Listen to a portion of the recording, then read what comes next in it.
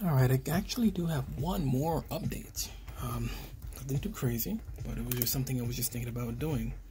And before I even jump into it, let me just show you a few little things that I've been working on. Let me just bring this down a little bit.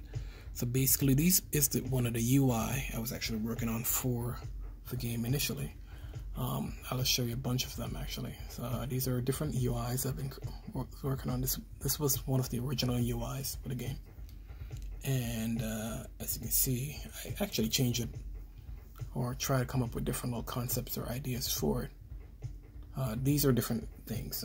This has nothing to do with, this was basically layouts and fragmentation I was trying to do for different things. And these are all different kind of UI elements I was creating or trying to come up with for an idea for the game itself. I'll zoom in just a little bit better so you guys can see. Let me go back. But these are all little UIs I was working on. And, you know, just trying to find the right element that would work for the game itself.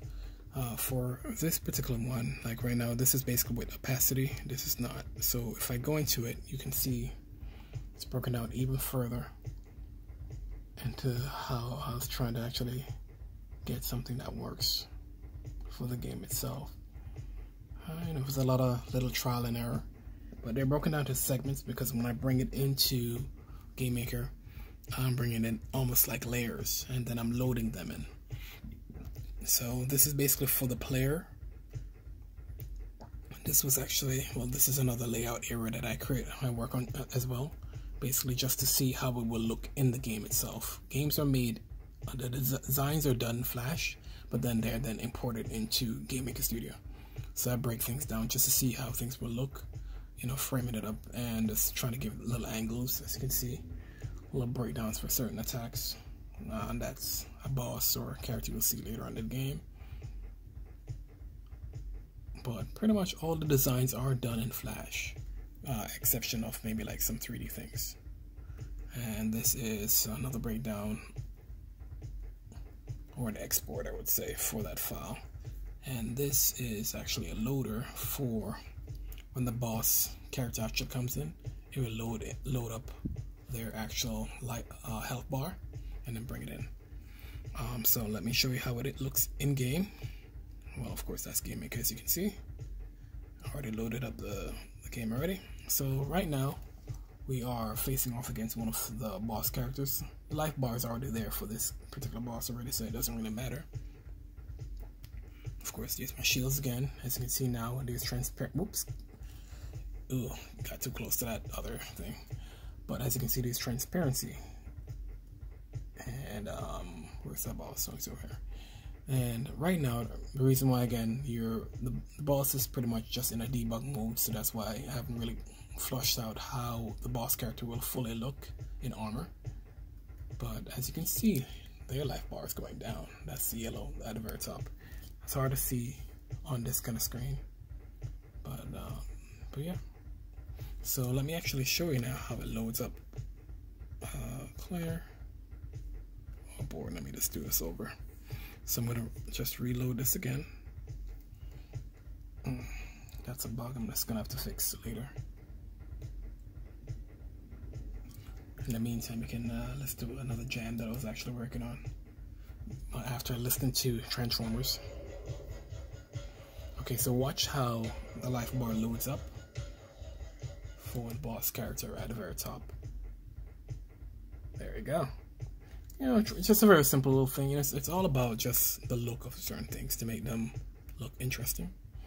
This is a beta test mode, so I'm able to test things quickly to see how they would look. And there we go. That's one of the other boss character health bar going down. I may change it, you know, but right now this is what I'm working with to see if that's going to be perfect.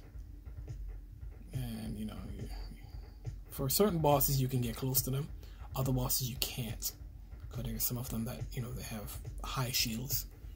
To get out of here. And this is pretty much the layout of how it will look right now.